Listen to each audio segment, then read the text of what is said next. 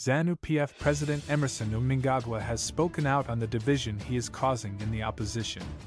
In an exclusive interview with The Third Eye magazine, the president said he is enjoying the fights in the opposition as that will ensure a weak opponent that cannot challenge ZANU-PF. On his opinion on the factional wars, which have seen the Western-birthed opposition crumbling like a deck of cards, the president said, "I laugh and enjoy. Look, I am the head of a political party. If my opponents are fighting, I laugh and enjoy. Why would I bother to say I want a very strong opposition that can challenge me? It's good to have an opposition. Our laws allow opposition. That is why opposition parties are here. They have their internal conflicts and internal difficulties. It's legitimate to them. They must resolve their problems. They cannot expect ZANU-PF to go and intervene and say, 'Look, you are becoming weaker and weaker, and this is not good for us.' No, we will not do that," said the president, after losing last year's harmonized elections to ZANU-PF. CCC has been trapped in bloodletting factional wars that have been characterized by recalls from parliament and local authorities. Apart from triggering costly by-elections, CCC has since splintered into 4 notable factions that now seek to access funds disbursed under the Political Parties Finance Act. Asked to comment on assertions by opposition officials and their supporters that they have been infiltrated, the president said the solution is just to remove the infiltrators. They should remove those who have infiltrated them. Laughs.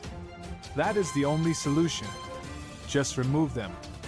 Further, the president said the governing party, which brought democracy and political pluralism to the country after a protracted liberation struggle, cannot pass laws that stop people from holding different opinions or views. If people don't understand each other and can't work together, they will say so. You can't put a law that says don't differ. Laughs. On the international stage, the president railed at the American government for ignoring the genocidal massacre of Palestinians in Gaza by Israel, and then in Fort Tung's lecture to Zimbabwe about democracy and human rights. This is why we have said America applies double standards. This is a clear example of double standards. There is nothing about abuse of human rights you can speak of here in Zimbabwe. Totally. We are a free, democratic country. We allow the opposition and we allow elections. If America wants to know where democracy is practiced, they should come to Harare. They should come to Zimbabwe and see democracy in practice. Zimbabwe, for daring to correct colonial land inequities, was slapped with illegal economic sanctions by the Western world, which made it clear that the punitive embargoes were a tool for regime change. Recently, the US made some piecemeal adjustments on the illegal sanctions, but the president said that is still unacceptable as they must be removed in toto. Well, these sanctions have been placed on us since 2001. It's now about 23 years on.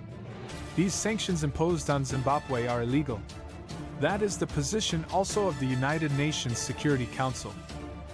Now, the Biden administration proposed to remove some of them and leave some of them on. We are saying no.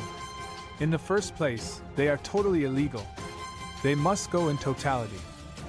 We cannot feel that he is being benevolent by removing part of the illegality and leaving part of the illegality on us. The illegality must go in total," he said. "These sanctions have been on us for more than 23 years.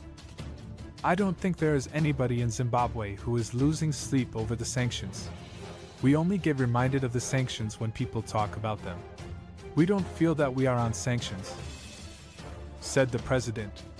In the interview, the president maintained Zimbabwe will continue on its engagement and re-engagement drive on the international front while pursuing policies for accelerated industrialization and modernization towards Vision 2030.